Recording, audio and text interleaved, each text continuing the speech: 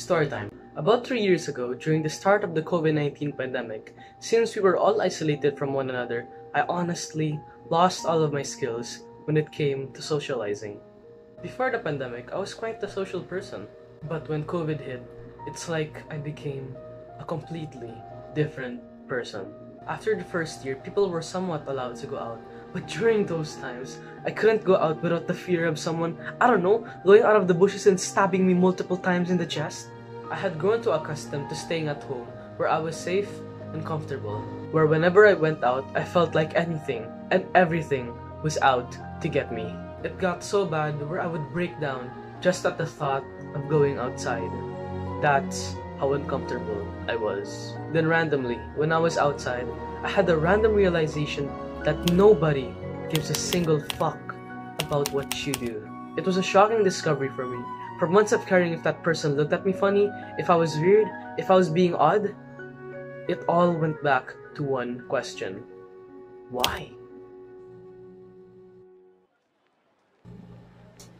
When I was growing up, my mom always wanted me to look as presentable as possible, which isn't a bad thing. Actually, I'm quite grateful that she treated me like that. But the problem arose when it got cemented in my head.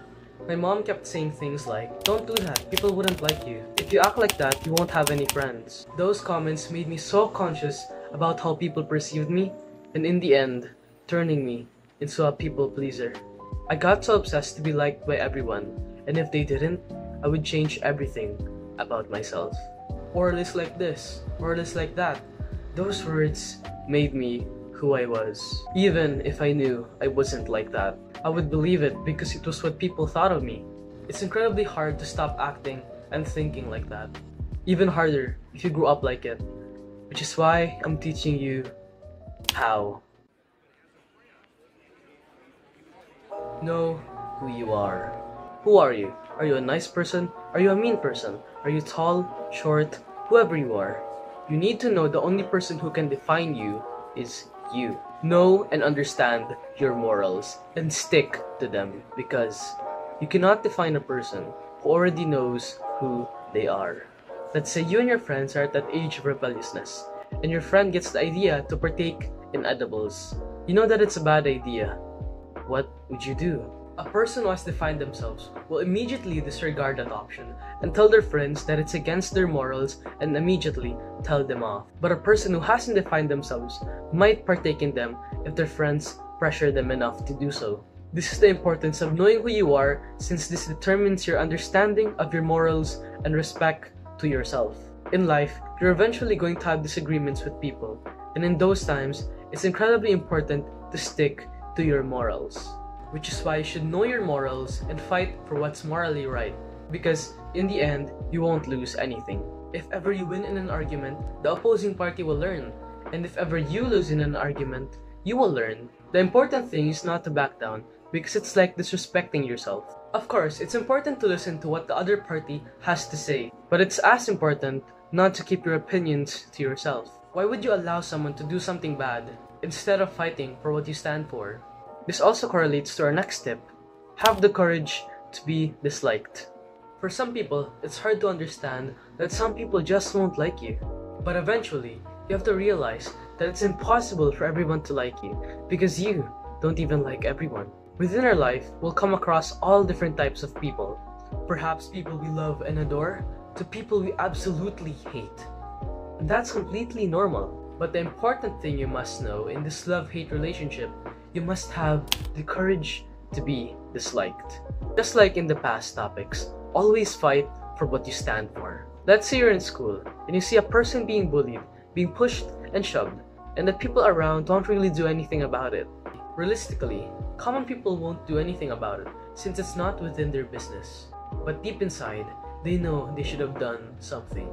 That's where the courage of being disliked comes to play. Even though it's not within your business, is it really worth it watching that same person being bullied every day and watching their lives turn into a living hell? No. Which is why having the courage to be disliked is incredibly important, not only for self-respect, but also for the respect of others. Care about what people say to an extent. Although this topic has been talking about how to stop caring about what people say, But you still need to care a bit, so you won't become an arrogant person. We still have to care about what people say to an extent. We must listen to the people who we know that do no harm to us, such as our family, friends, and loved ones. Because realistically, if your mom says you're being stupid and immature, chances are you're being stupid and immature.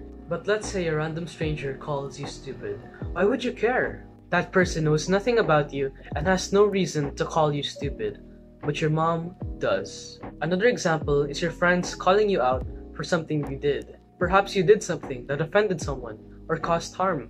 In that case, you must listen to what your friends have to say, since they're only telling you off because they want the best for you. They wouldn't tell you off if they didn't care about you, right? Basically, you just need to filter out the nonsense from people you don't care about, from useful suggestions from people who matter to you. Always have an open ear and always strive to be better.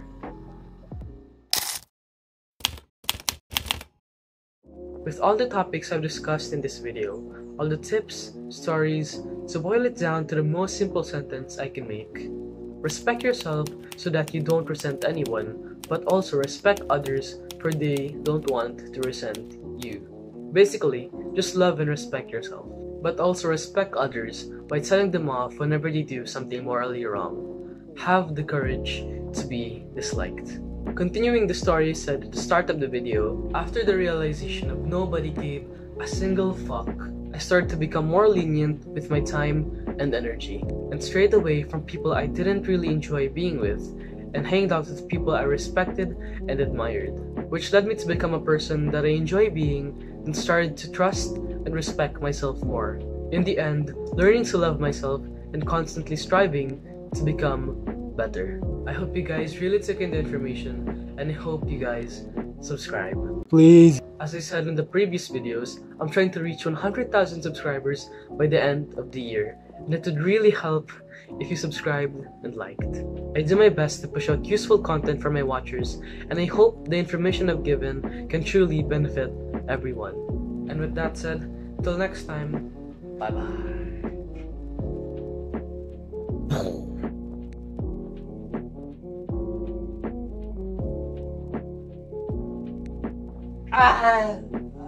Finally finished recording. I've been recording for 2 hours.